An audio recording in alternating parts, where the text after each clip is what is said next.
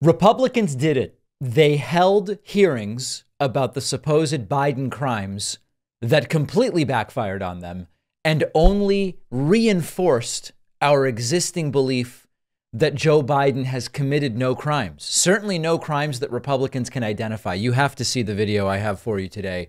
And we're really going to use this to get to what hopefully will be the end game of this endless circle of Biden crimes, so we can move on to something more substantive. And by we, I mean the Republican Party. Is the Republican Party going to be willing to say, all right, listen, it didn't work. Biden didn't commit any crimes, at least not that we can identify, and it is time to move on. Let's start with the first clip. Democratic Congresswoman Alexandria Ocasio-Cortez was questioning Tony Bobulinski. Now, if you recognize the name Tony Bobulinski, it may be because he was touted on Fox News and elsewhere about a year ago, maybe 8 months, maybe 14 months, something like that. He was touted by so many in the right-wing media and Republicans in the House and Senate as the bombshell blockbuster witness to Biden's endless crimes. Well, he was given an opportunity to enumerate exactly those crimes, and he was unable to. Now, I do also want to be upfront with you and tell you that the clip I'm about to play for you, which I see as the total collapse of Bobulinski, this should be the end of Bobulinski as any relevant witness to this entire thing. I see this as a disaster for Bobulinski. This very same clip, and this is all about, the eye of the beholder. This very same clip is being circulated in right-wing media circles as Alexandria Ocasio-Cortez collapsing and Tony Bobulinski proving what a great witness he is to the endless criminality of Joe Biden. I invite you, go into it with an open mind and let's see what we make of it. Here we go. I have a quick question. Simple. Is it your testimony today that you personally witnessed President Joe Biden commit a crime? I believe the fact that he was sitting with me while I was putting together a business deal. Did you witness the president commit a crime? Is it your testimony today? Yes. And what crime have you witnessed? How much time do I have to go through it? It is simple. You name the crime. Did you watch him steal something? Corruption statutes, RICO and conspiracy. What is it? What is the crime, sir? You specifically. You asked me to answer the question. I answered the question. No. RICO, you're obviously not familiar with. Corruption statutes. Excuse me, sir. RICO is not a crime. It is a category. What is the crime? It's a category of crimes that you're then charged. You have charges. A long 100. You have charges. Sir, please want me to name the exact statute under RICO? Yes. Well, it's funny. In this committee room, everyone's not here. There's over 18 all right, sir. I reclaim my lawyers time. that went to law school. I reclaim my time. You guys hey, thank you, sir. I reclaim my time. Clearly, what we are seeing here today is a continuation of the 15-month saga of the Republican majority lost in the desert. Impeachment 101. The majority party or whomever is raising impeachment must accuse the president of a high crime, a specific high crime or misdemeanor. I would like to submit to the record HRES 918, the House resolution to open this impeachment inquiry. Without objection to order. This resolution does not outline a high crime or misdemeanor. Now let's go through this in pieces. Who's right? Is it Tony Bobulinski or is it AOC who are right that RICO is a category and not a crime? AOC is correct. In fact, I recently got a very extensive primer on RICO, reading Selwyn Rabb's book, 5 Families, about the origins or oranges of the Sicilian Mafia in the United States, and RICO as a category that was created and used in order to try to actually get some of the mob bosses who very often were not directly involved physically in the crimes, but were overseeing them. But RICO is a category, and it stands for Racketeer Influenced and Corrupt Organizations Act. It is not a crime in itself. It was a law enacted in 1970 for organized crime. Trump actually may have violated some laws under RICO statutes and the RICO framework, but you have to find the underlying crime. So under RICO, you can be charged with bribery. You can be charged with counterfeiting, gambling offenses, kidnapping, murder, robbery, trafficking, embezzlement, all of these different actual crimes. And so AOC is correct. And when Tony Bobulinski, he sat there for the crimes. He witnessed the crimes. He's sure there were crimes. What crimes? I don't know, RICO. AOC is completely correct. Now, Bobulinski also tries to do this thing where he tries to make AOC look unreasonable by saying, what, you want me to name a statute with the number? No, AOC is not asking him to say, well, under U.S. law 54, subsection 1804. She's just saying, what's the crime? Is it bribery? Tell me. Who did he bribe? Who bribed him? Is it extortion? What was the extortion? Give me the details of it. Did he traffic drugs? Did he obstruct justice? Did he launder money or commit securities fraud? All things which could be charged under the RICO framework. And Bobulinski can't do it because he doesn't know, because there isn't actually evidence of a crime. This isn't the first time that this happened. Remember this viral video? We looked at this, 4 or 5 months ago, December. This is Democratic Congressman Joe Neguse doing a very good job of asking Republican Congressman Guy Reschenthaler, what is the crime? And it actually was even worse. Remember this? To the core, I think the question I'm asking you is, okay, go ahead. What is the specific constitutional crime that you're investigating? Well, we're having an inquiry, so we can do an investigation and control the production of witnesses. And what is the crime you're investigating? And documents. High crimes, misdemeanors, and bribery. What high crime and misdemeanor are you investigating? Look, I will, once I get time, I will explain what we're looking at, and I will make the equivalency. No, I'm just asking you for the last impeachment. Okay, so what I'm trying to say, Mr. Reschenthaler, and again, I say this because I served as a prosecutor during the last impeachment of former President Trump. There was a specific high crime that he was impeached for on a bipartisan basis. 13 Republicans agreed. During 2019, when President Trump was impeached, there were 2 very specific offenses that he was impeached for. And I can't get an answer. I don't think members of the Oversight Committee could get an answer, or the Ways and Means Committee, or the Judiciary Committee. I don't think there is an answer.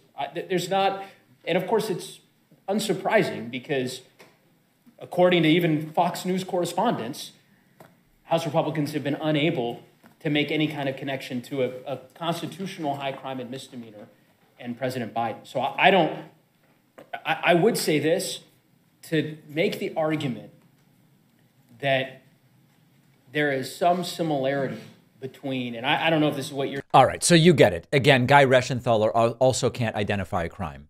At a certain point, folks, if it looks like a duck and it talks like a duck and it sounds like a duck and it smells like a duck and it reproduces like a duck and it eats like a duck, maybe it's a duck. And here the duck is, in the absence of any evidence of any single crime, even potentially committed by Joe Biden. Maybe it's because Joe Biden didn't commit any crimes. Now, if you thought this looked bad for Republicans, just wait until I show you the next thing. Remember Lev Parnas? I interviewed Lev Parnas a couple weeks ago. Lev was Trump's henchman in Ukraine. Lev is the guy that was sent over to do the quid pro quo. Lev told us everything. And members of the House also wanted to hear from Lev. And yesterday, Lev Parnas testified before the House committee. And he made an incredible assertion that should be front page news everywhere, but you're not hearing about it on Fox News, that's for damn sure. Lev Parnas indicated we had Ron Johnson in the Senate. Now, let me explain this to you.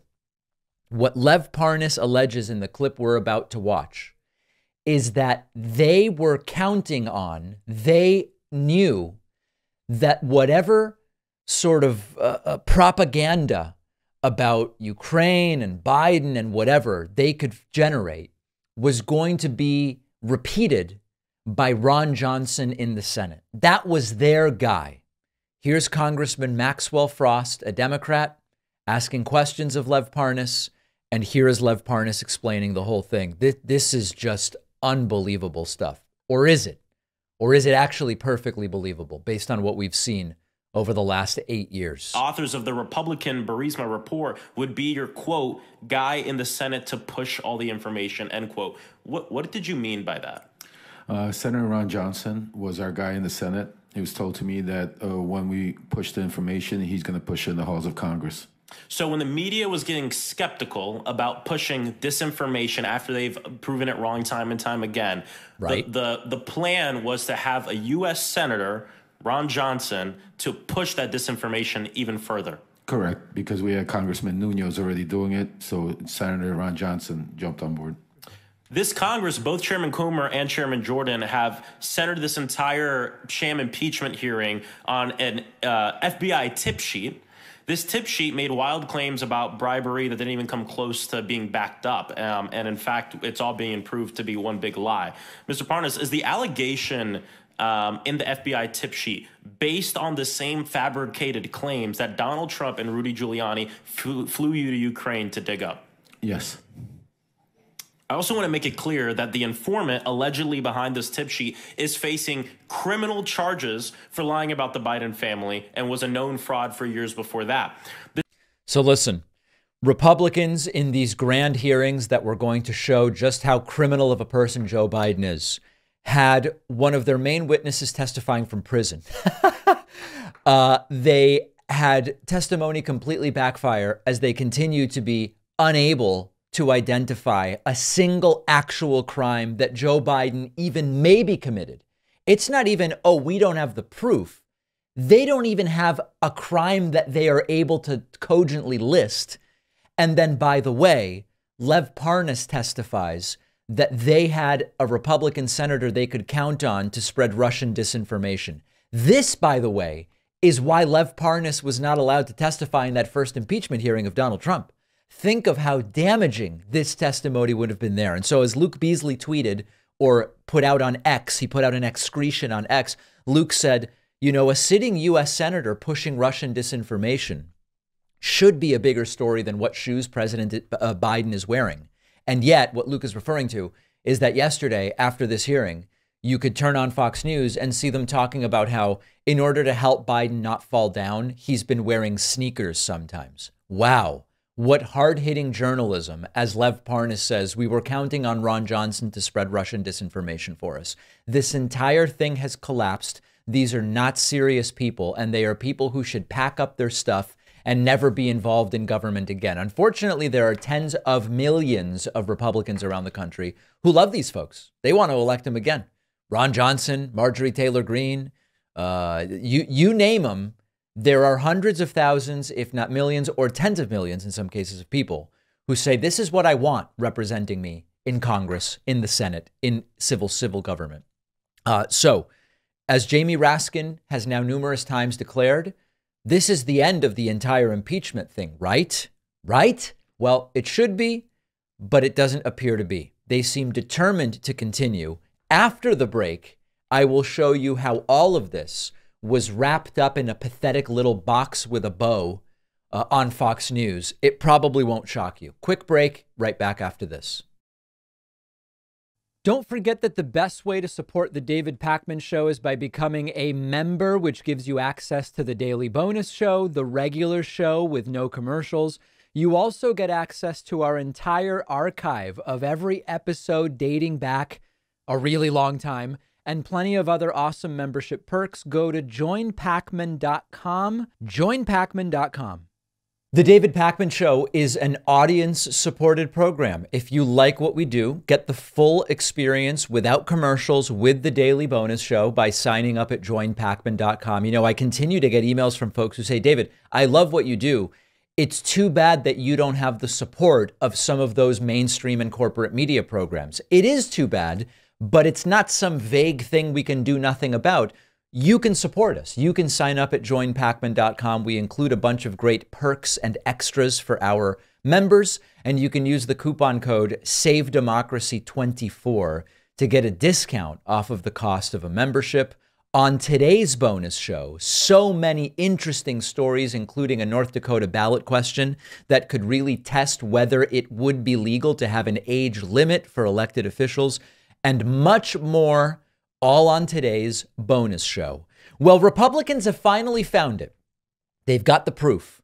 Joe Biden has a bank account, and sometimes he deposits checks into the bank account. Now, you might be saying, David, is that a crime? And of course it's not, but that's really all they've been able to prove so far. Maria Bartiromo on Fox News, bless her heart, she continues to ask people like Jim Jordan and others, what exactly do you have proof of when it comes to what Joe Biden has done? And in the aftermath of yesterday's disastrous hearings on Capitol Hill, she asked Jim Jordan, how much money have you identified that went directly to Joe Biden? They start the segment with a screenshot, a sort of a scan of a check written to Joe Biden on the screen.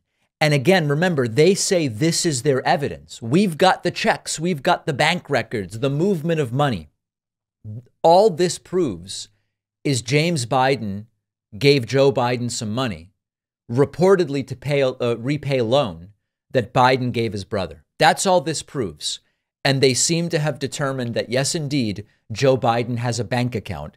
But look at how vapid Jim Jordan's explanation is. How much money have you been able to identify that has gone directly to Joe Biden? Because I know your colleagues, James Comer, the chairman of Oversight, has told me that you've identified $30 million from foreign characters all over the world. Yeah.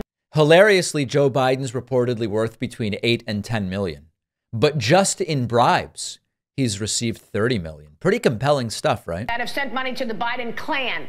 And I'm trying to understand how much Joe Biden actually got of that, if in fact he got any of it.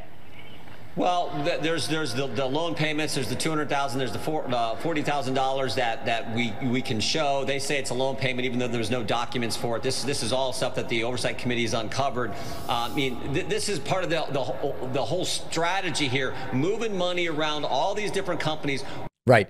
And of course, I mean, I at a certain point, we just have to say, hey, you guys are morons. You guys really are morons. I know it's not politically correct and we have to be polite and say, oh, well, we're concerned that there might be a lack of credible. These at some point are moronic imbeciles. There's no other way to say it. They say $30 million is moving around here and Biden's getting tens of millions. And what have they identified? They've identified that Biden gave his brother $200,000. And then they've identified that his brother gave him back $40,000. And they say, you know, they claim it's for a loan, but there's no record or there's no contract for that loan.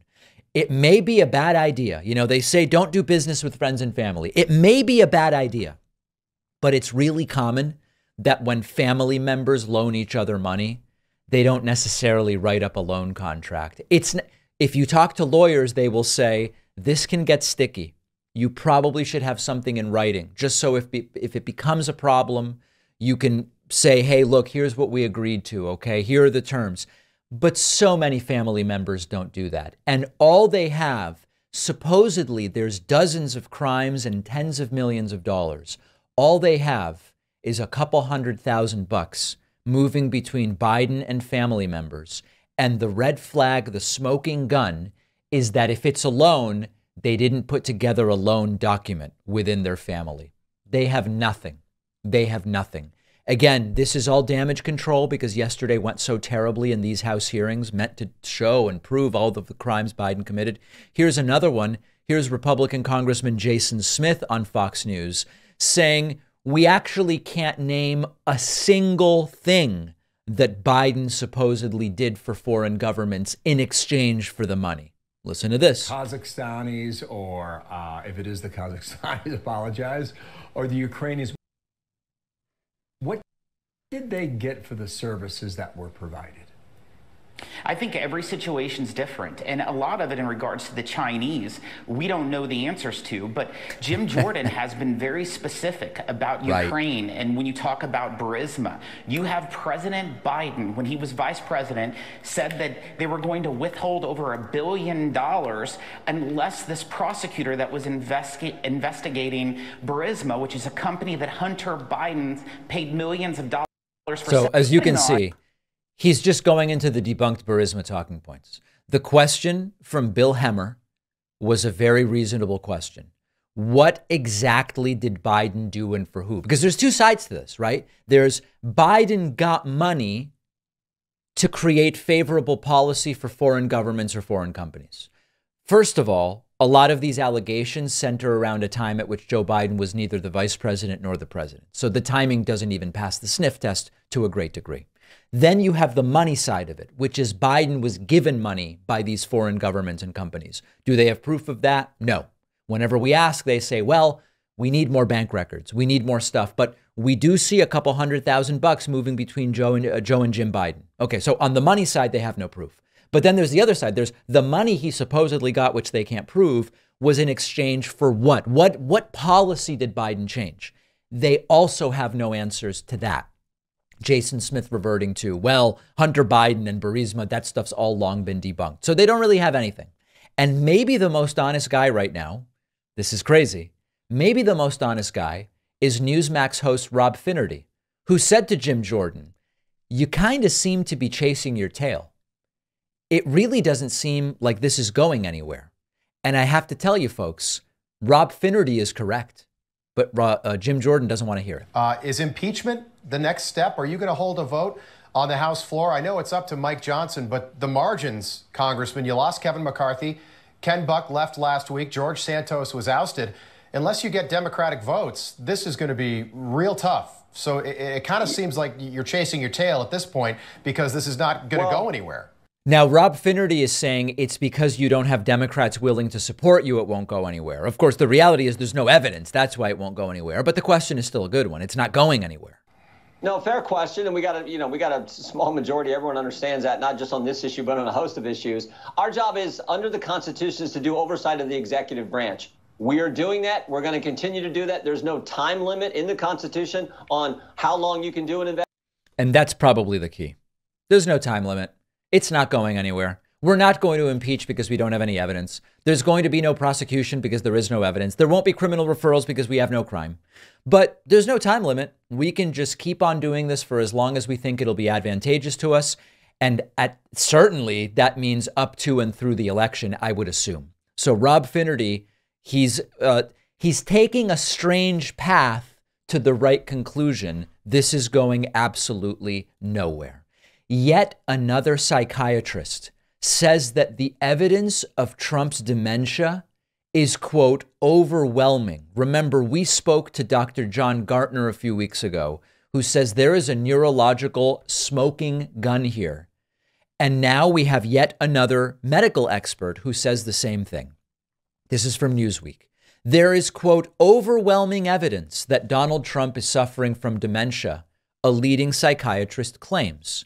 Dr. Lance Dodds, a supervising analyst emeritus of the Boston Psychoanalytic Society and Institute and retired Harvard Medical School professor, was among those recently quoted by Duty to Warn. Quote, unlike normal aging, characterized by forgetting names or words, Trump repeatedly shows something very different. Confusion about reality. And this references Trump confusing Obama with Joe Biden. And he goes on, if he were to become president, he would have to immediately be removed from office via the 25th Amendment as dangerously unable to fulfill the responsibilities of office, writes Dodds, who's also a distinguished fellow of the American Academy of Addiction Psychiatry.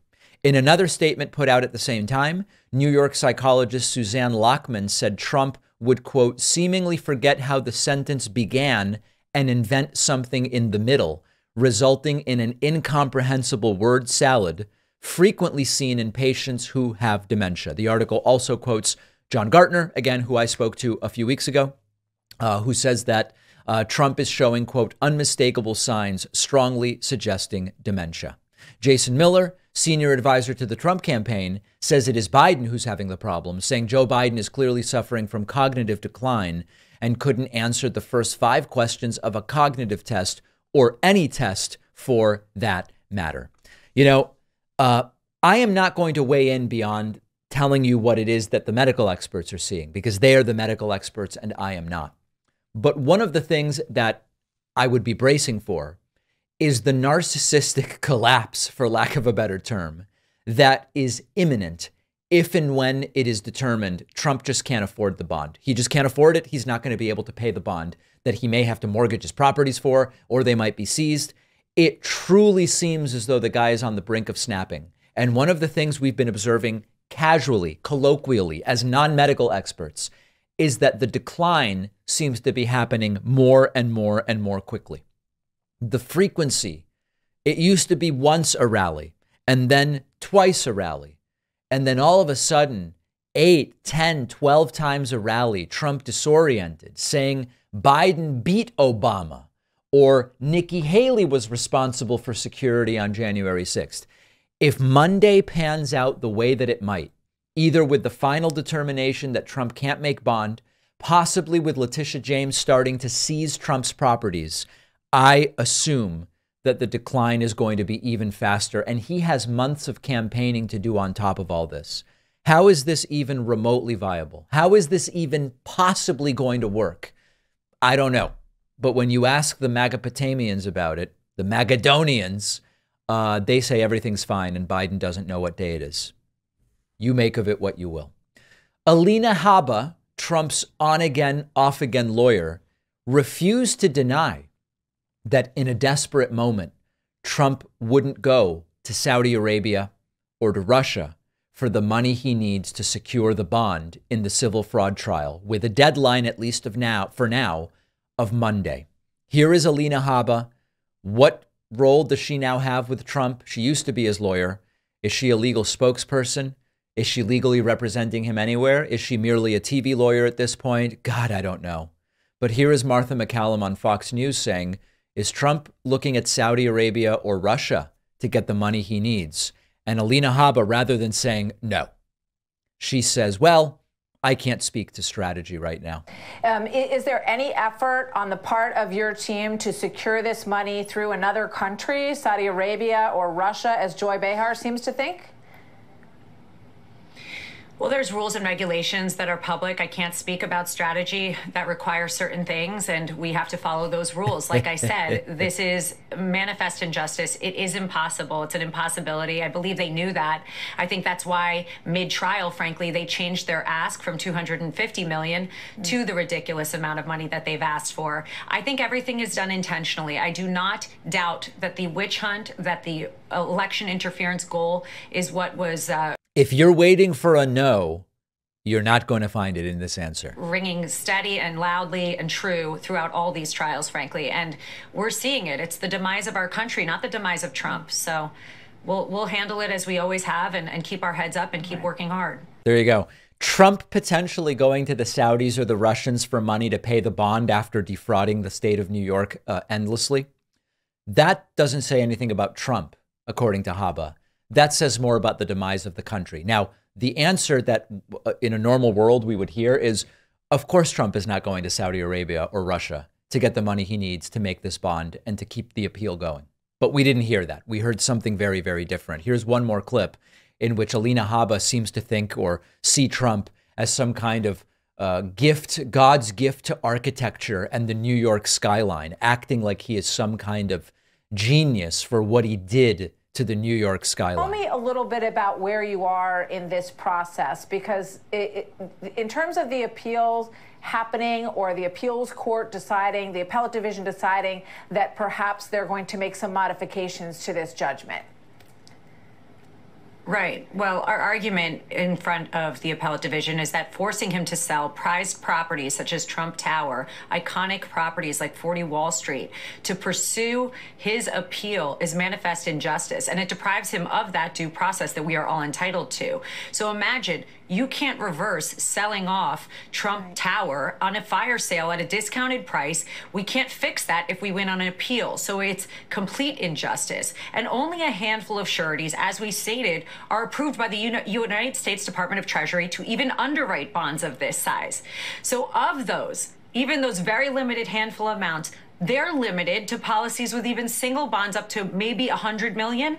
None of them accept hard assets. They require cash or cash equivalents, such as... And why do you think that's the case, Alina? Marketable securities.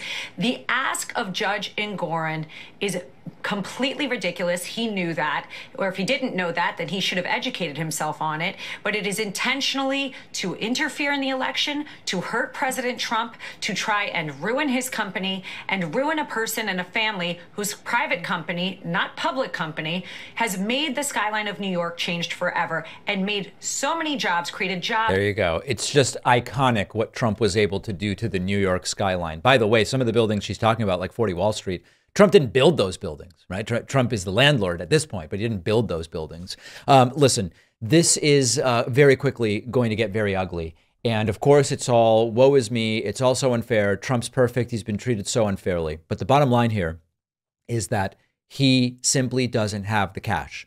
All of this stuff about there aren't that many companies that are authorized to provide bonds of this size.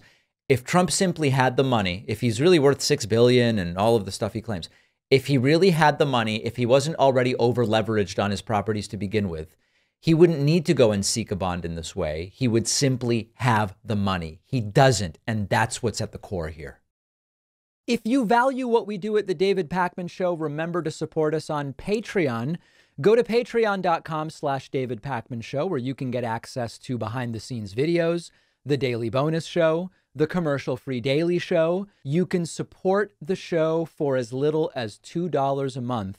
Check it out at patreon.com/David Pakman Show. Today, we're going to be speaking with Austin Frerick, who's an antitrust and agriculture expert at Yale University, and also author of the book Barons: Money, Power, and the Corruption of America's Food. This is a super interesting topic, and I think there's lots of people in my audience, Austin, who have a sense of this, at least as related to a particular industry, or maybe generally when it comes to the advent of ultra-processed food and how it allows the extraction of more profit from a crop like, for example, corn, where if it's just corn, you very quickly get to the limit of what you can make from corn. You can either grow it more densely or charge more, but an ear of corn is an ear of corn. So you separate it into 40 different products, include it. So I think people have a sense of that. But in the book, by looking at some of the big agriculture barons, you look at maybe some particular food industries that are less familiar to people. So I'll let you pick where we start. Is there a particular baron and industry that you think is the least known? The story behind it is the least known to the average food consumer, which is all of us. My favorite little one that shocks people the most is Driscoll's. They're my berry baron in the book. So they sell 1 in 3 berries, but they don't actually grow a single berry. They contract out production. And this model of agricultural production goes back to sharecropping. It was first used in chicken, then went to pork, and then Driscoll's applied it to berry production. That's interesting. So let's talk that one through. My baby daughter loves berries. And so no matter where we go, you know, we landed in California for a wedding, and I have to stop and make sure I've got blueberries, blackberries, and raspberries. And it's the exact same Driscoll's brand that we get in New York. And so I'm wondering, oh, are these grown in one place and shipped everywhere? Or how does it work? It's actually just a name, and these are berries that could be grown in all sorts of different places. They are subcontracted in a sense. Is that the way it works? Exactly. So in my book, Walmart's like the king baron, and Driscoll's was really smart, but it realized the coming of Walmart. So it realized you need to do 4 berries year round for 4,000 stores. So the production regions change around the world. So Driscoll's actually grows berries in every single continent in the world except Antarctica. And part of each baron is it's not just lifestyles of the rich and famous. I wanted to tell these bigger structural stories with each baron. So for me, Driscoll's is really about not only farm labor, the exploitations because of this production model, but also the offshoring of the produce system in America, where anything that's labor intensive has basically moved offshore.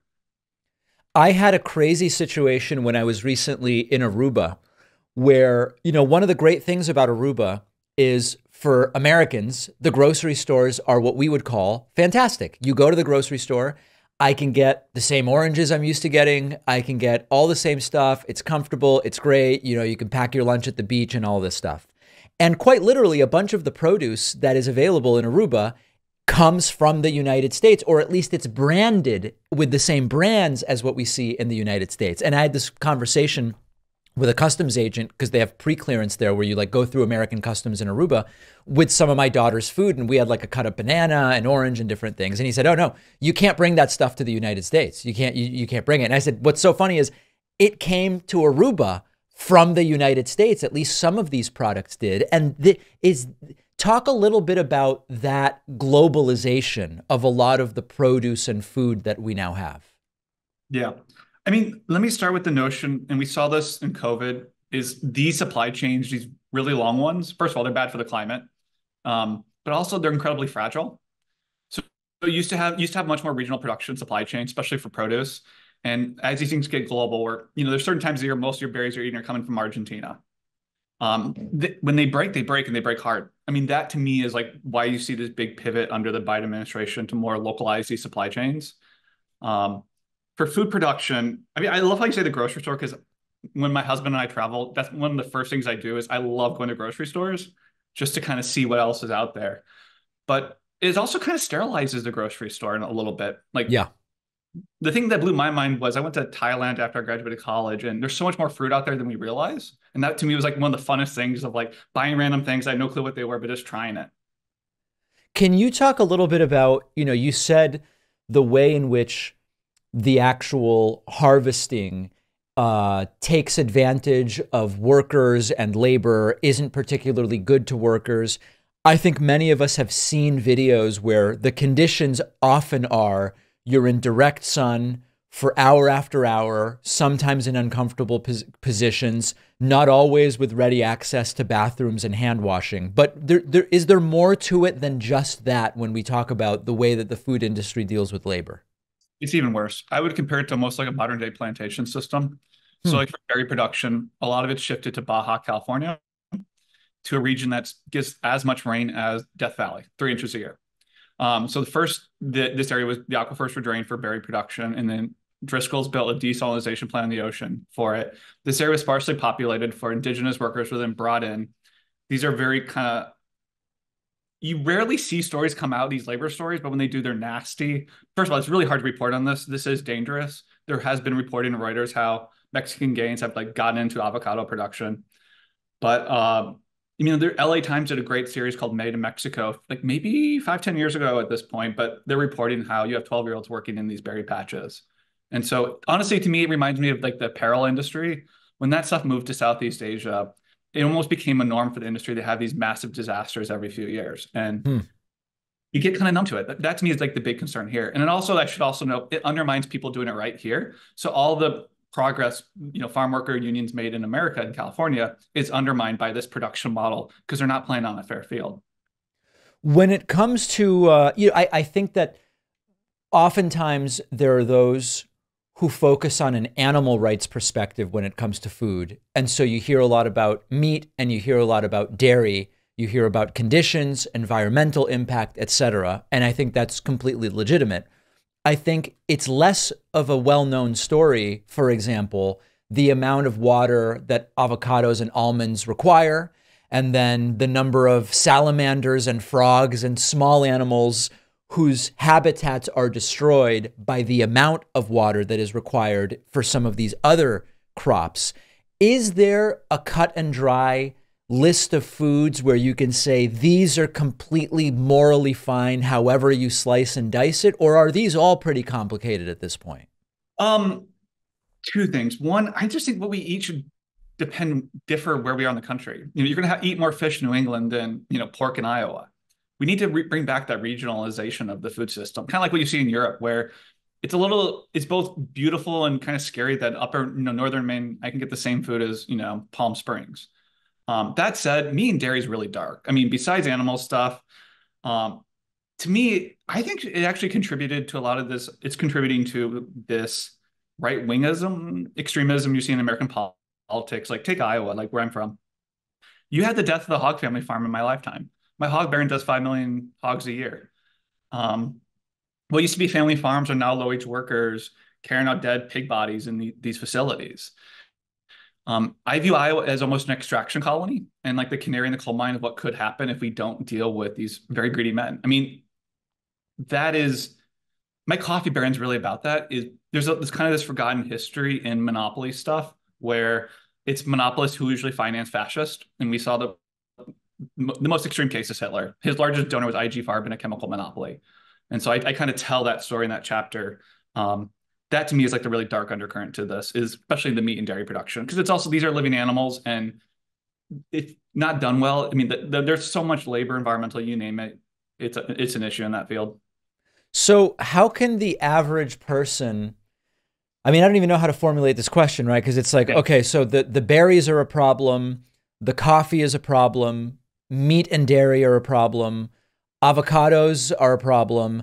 I would argue soy is a problem in regard to the kind of monoculture impact it has on the land over which it's grown.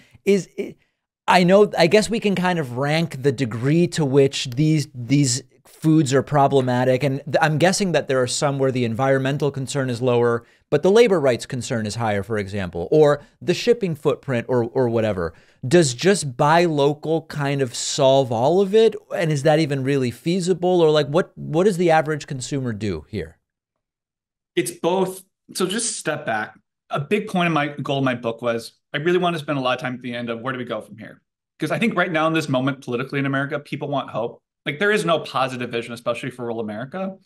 And so you can critique the system, but where do we go from here? Post-neoliberalism. Right.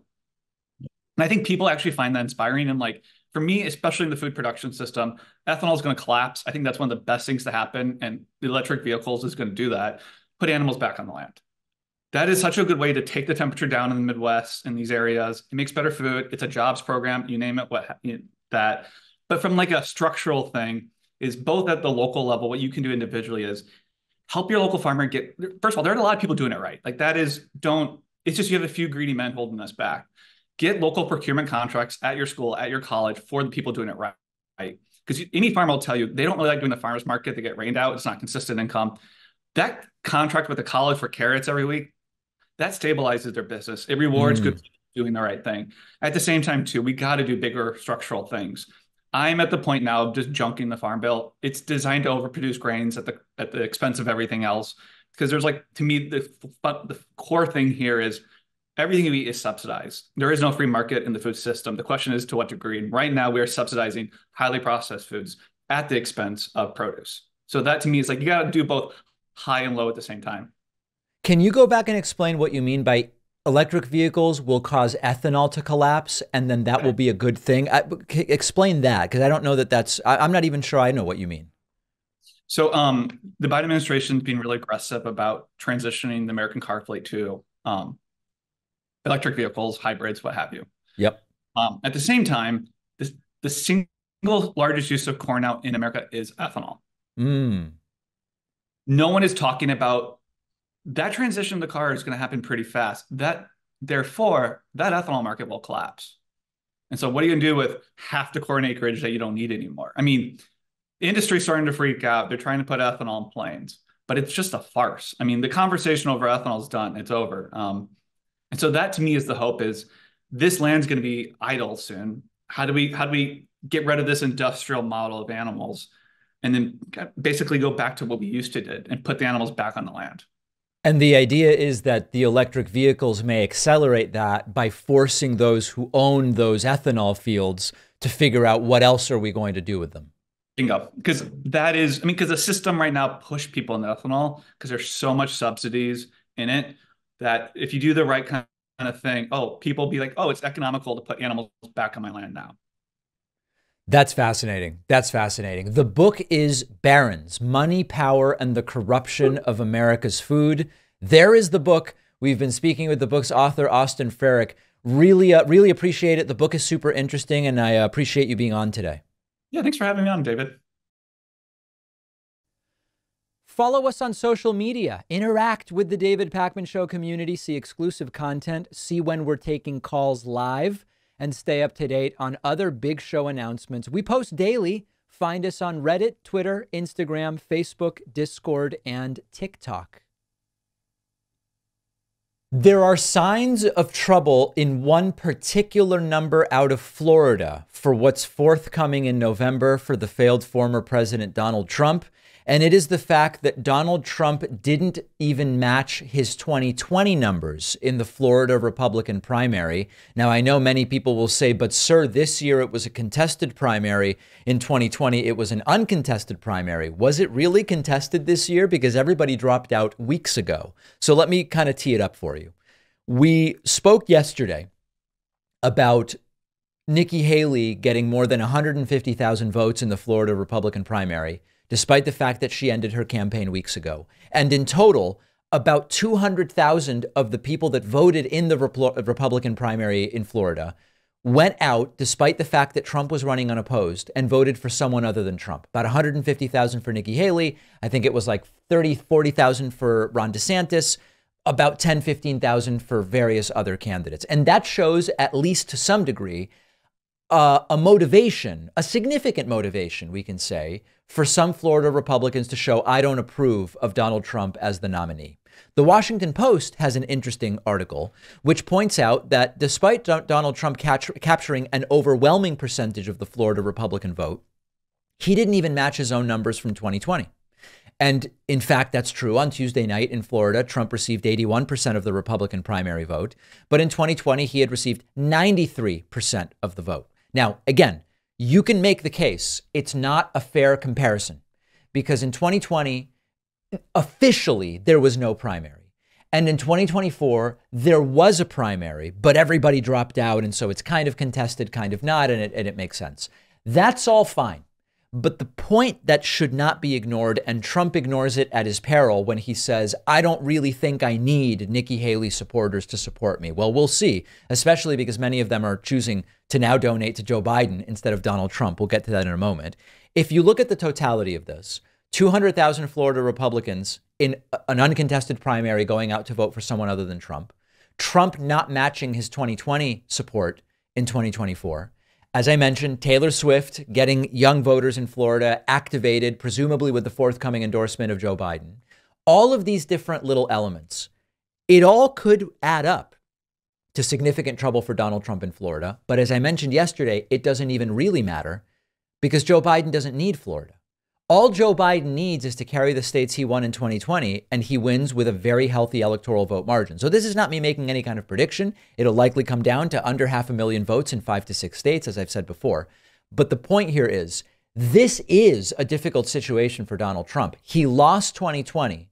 There are signs in states he won in 2020 that don't look so good, like these numbers in Florida. And yet, we are supposed to believe that he's going to have an easy time defeating Joe Biden because he's leading in some of the national polls. I would be very hesitant to believe that. But regardless, it could happen. We all have to vote in every state, no matter what we expect the margin to be. But that one number not looking good for Trump. And then look at what we've now learned about Nikki Haley donors. This is incredible. There are prominent Nikki Haley donors who now, in Nikki Haley's absence, as she has dropped out from the Republican primary, they are not going and supporting Donald Trump, the presumptive and all but official Republican presidential nominee. Some of them are switching over to Joe Biden. Newsweek has an article about this, and it reads, donors who supported Nikki Haley in her Republican primary are set to switch their allegiance to Joe Biden. Trump was confirmed as the Republican nominee. He's going to face off against Biden. Haley dropped out of the race. Media mogul Jeffrey Katzenberg called Harry Sloan, who previously helped bring in at least $550,000 for Haley, and asked him donate to Biden instead. He has also donated to Democrats in the past and gave $100,000 to a pro-Biden PAC. Sloan said he agreed to help raise money for Biden. People I know who are generally business Republicans, they're going to hear from me about helping Biden. Biden's campaign finance chair, Rufus Gifford, also told the outlet that he's in a WhatsApp group called Haley Supporters for Biden, and they are seeking to recruit more Haley donors to the cause. And the point that is made here is that a bunch of different Haley donors are saying, I'm not going for Trump, I'm going for Biden. Now, I can tell you that personally, I'm seeing this as well. You know, I have a lot of New York, Connecticut, Massachusetts Republican friends, and New York, Connecticut, Massachusetts Republicans are very different than people like Marjorie Taylor Greene. And every single one of them. Now, obviously, there's self-selection bias here, right? Am I really going to have friends that are lunatic hardcore MAGAs? Those are probably not the types of folks that will end up in my circles. But just sort of like socially liberal, I like low taxes type Republicans, the sorts of folks who prefer folks like Romney, McCain, Haley over lunatics like Trump. I have some of them in my social circles. And every single one said to me, I'm supporting Nikki. I voted Biden in 2020. And if it's Trump versus Biden, I'm going to be supporting Joe Biden. So anecdotally, I can tell you this is absolutely happening. Now, I do want to address one talking point that has surfaced related to this. There are some on the litmus test left who are saying, see, David, I told you so. Biden is a right winger. The reason that Haley people are switching to Biden rather than Trump is because Biden is right wing. And this is the proof. And I hate to burst your bubble, but that is absolutely not the case. What this is, when Nikki Haley supporters say, Trump's too crazy, I've got to vote Biden, it's that they are going beyond party. They are doing what's best for the country rather than what's best for their party. They are supporting the basics of our democracy. And that is something that increasingly is only being seen from the nominees on the Democratic side. If you value upholding the basic framework and tenets of our democracy, your only viable choice in 2024 is Joe Biden. Remember, Trump said, I don't need nor want Haley voters. He may not want them, but he may well need them, and we'll figure that out in November. So it's not that Biden is so right wing that he's appealing to Haley supporters.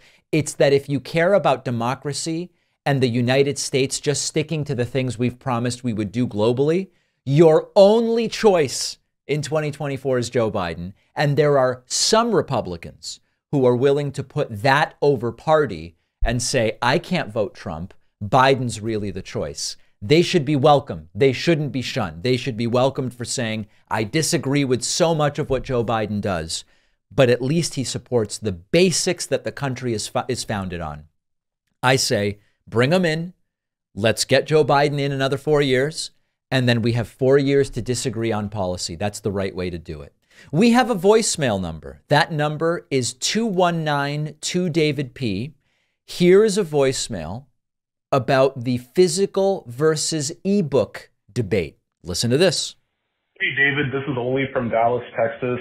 A couple of months ago, I raised a question in terms of your opinion regarding audiobooks versus traditional books. But now I have a new question. Do you think that reading physical books is better than reading, books on, Kindle or on your iPad? Or do you think that there's not really much of a difference? All right. This is a very good question. There is probably a difference between reading physical books and reading ebooks. There are a bunch of studies that have come to conclusions like, for example, you absorb more from physical books. Physical books are easier on the eyes. Physical books are better for sleep and sleep hygiene, so you're not on a device in bed at night. I am not super concerned with those studies, although I do think that they are interesting. But for me, it's the bigger picture of there's a physical experience of reading a paper book that you simply don't get when you go from Facebook to your Kindle app on your phone. And with so much now happening on screens, I want to preserve activities that are not taking place on screens. In fact, Cal Newport, who was on the show recently spoke about this when he talks about physical notebooks and the experience of writing on a physical notebook on a recent podcast episode of his. So I do prefer physical books. At one point, I almost switched to ebook, and then I said, you know what? I do enough on screens. I want the experience of the physical book. There's something about, on a plane, reading the physical book, in bed at night, reading the physical book. In addition to this, if you store all your books on a device, then you lose the physical library in the home. And the physical library in the home is known to be tied to better educational outcomes for kids. The physical library in the home is known to generate ideas. When you look over and you see the physical library and the books that you've read, There's something that it does for creativity. There's something that it does psychologically. I think that that's all yet another reason to stick to physical books. But one other thing I will say is that any reading is better than none. We recently talked about a study that found that roughly half of Americans did not read a single book last year, not a single book. So if it's the difference between reading or not reading at all, go with the ebook. By all means, have at it.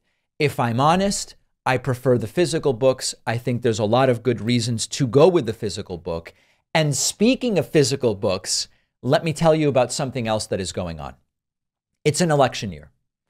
There are so many kids that don't understand how our elections work. They don't know why voting is so important. They don't know about the president and the Senate and the House of Representatives. It's a real problem. When we identified a crisis in critical thinking, I wrote a children's book about critical thinking. When we identified a problem in understanding the scientific method, I wrote a book about the scientific method for kids, Think Like a Scientist. And I now announce to you today, with peace, love, and humility, the launch of the third book in the Adventures in Thinking series. This is Think Like a Voter. Think Like a Voter. And I think that there is no better time to release such a book than an election year. This is a book that, whether you're talking about a 6-year-old, an 8-year-old, a 12-year-old, honestly, there's 14-year-olds who don't have any idea what's going on with our election system. Maybe reading with parent, guardian, or teacher, or maybe on your own. This is a really important time and a really important book for this particular time. So I invite you, go to davidpakman.com/book. We're showing elements of the book on the screen to people who are watching. Grab the book. And if you have local libraries in your area, most libraries have a process where you can ask them to get the book. It costs you nothing. Often it's submit a form online. Get this book for the library, and the library will go out and get it. Gift a bunch of copies to your kids' class. This is not a political book. There's no political jokes in it. It is just down the line. Here's why voting matters. Here's how we vote. We have registration. There's ballot initiatives. It's the basics of what we do and what we will be doing in November and what we've been doing in the primaries. I can't think of a more important time for this. So please grab a copy. Please review the book, okay? The reviews determine how successful will the book be. If we ship out just a few hundred copies in the first 24 hours, this will be the #1 new children's book on Amazon. And that is just absolutely massive. So the book is Think Like a Voter, davidpakman.com/book. We do also make it available as an ebook, okay? But something about the paperback I think is fantastic. Check it out, grab a copy, let me know what you think. Leave a review. We've got a great bonus show for you today. Sign up at joinpakman.com. I'll see you then.